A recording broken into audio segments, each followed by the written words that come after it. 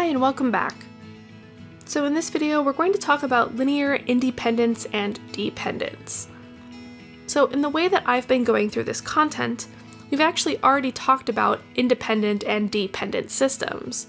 So this comes from our idea that we have consistent and inconsistent systems, and within consistent systems we can either have an independent solution with one system or a dependent solution with infinite systems. So these words of independent and dependent actually come from these ideas of linear independence and dependence. So everything's kind of relating back to itself here, and we really could have done these in a different order. This is just the order I chose.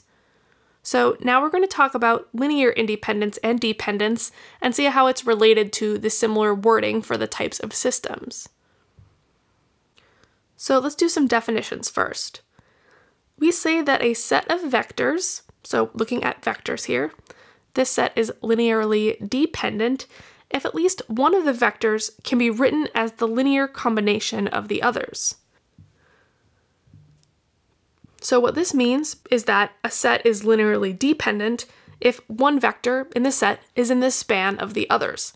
So the span is the set of all linear combinations, and so if one of the vectors that we have in the set can be written as a linear combination of the others, then it would be in the span of those vectors, and this set would be linearly dependent. I like to think of this as meaning that one of the vectors is basically redundant. It could have been written as a linear combination of the other vectors, and so we didn't really need it to represent all the linear combinations. It was redundant. So linearly dependent is the word we define, and then in all other cases we say that the set is linearly independent. I like to think of this as meaning that all of the vectors are needed. They're sort of independently important, and so we need all of the vectors to represent what we're doing. There isn't a single one that's just a linear combination of the others. So my main claim that I'm going to work to show you in this video is that linearly independent vectors correspond to an independent system when they're arranged as the columns of a matrix. This would mean that the corresponding system would have one solution. Similarly, I'm claiming that linearly dependent vectors will correspond to a dependent system where there are infinite solutions. Maybe you can see this claim and just sort of believe it, but I really want to unpack it and go through some of the ideas behind this. So this notion of linear dependence revolves around linear combinations, and it's related to span. So I want to go back to those ideas and talk about them briefly. So we have these equivalent questions that all mean the same thing. They're all asking the same question. We can just use different language to ask them. So we could ask, is the vector b in the span of the vectors v1 through vn? Asking this is equivalent to asking, are there weights c1 through cn such that we can write the vectors as a linear combination, so c1 v1 plus c2 v2, all the way to adding cn vn to be equal to b. So this would mean that b is in the span of the vectors. And then finally, we could also ask, equivalently, is the system represented by the matrix v1 through vn as the columns, augmented with the vector b, is this matrix consistent? So to determine if a vector is in the span of another set of vectors, we want to find the weights that we can write it as a linear combination, and we do that by looking at the augmented matrix and then deciding if it's consistent or not, and we do that through row reduction.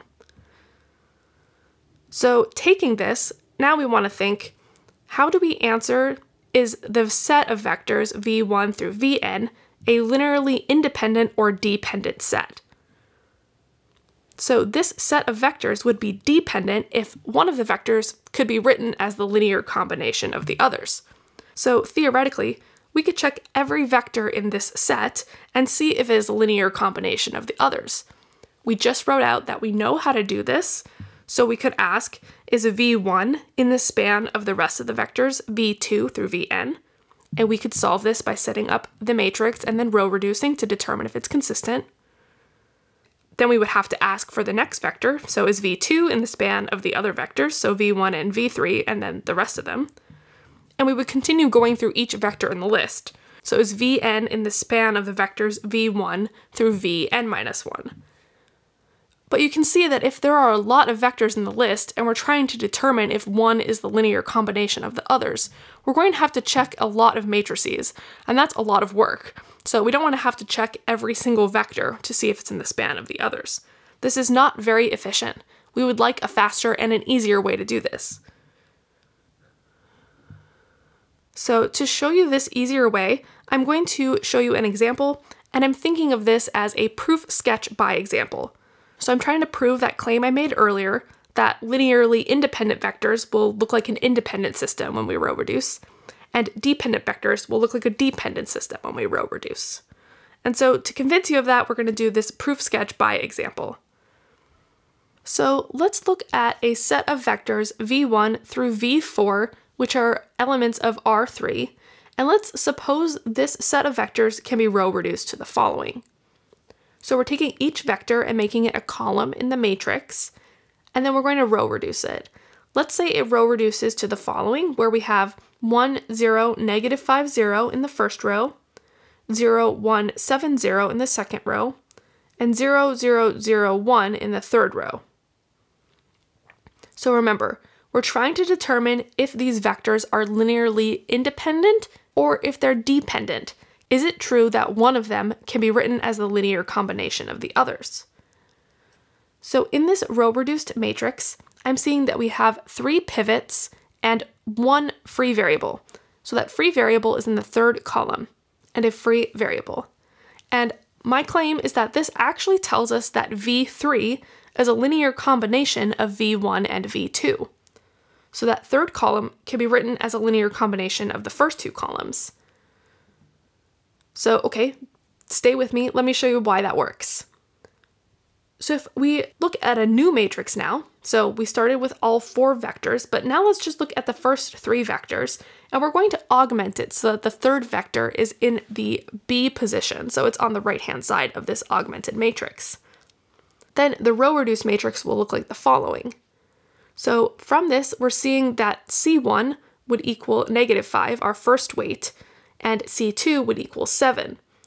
This means that we can write the third vector as a linear combination of the first 2 with weights negative 5 and 7. So negative 5 of vector 1 plus 7 of vector 2 would equal vector 3. So if we look at that first matrix that had all of the vectors in it, that free variable column tells us that this is a dependent system.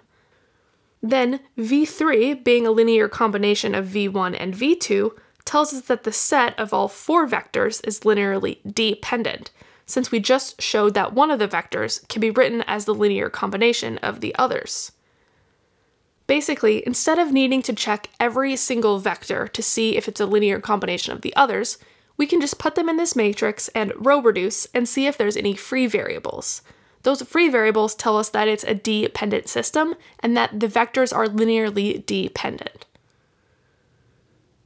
To write this out more formally, we can conclude that a set of vectors v1 through vn is linearly dependent if the matrix, with each vector as a column in that matrix, row reduces to a matrix with free variables.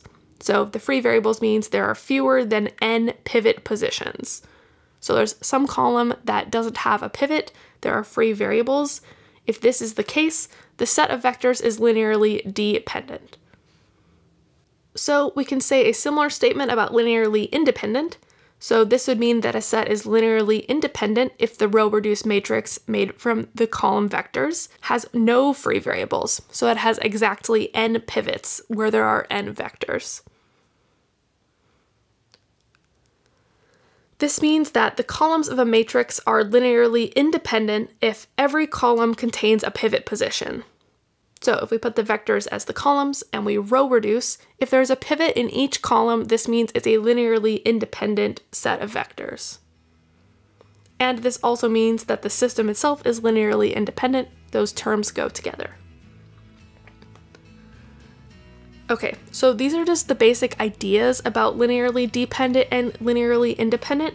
I think seeing the examples in the next video will really help solidify these ideas. And this is all just to say that what you think linearly independent and dependent would mean in terms of independent and dependent systems, it all works out and we'll see it with some examples in the next video.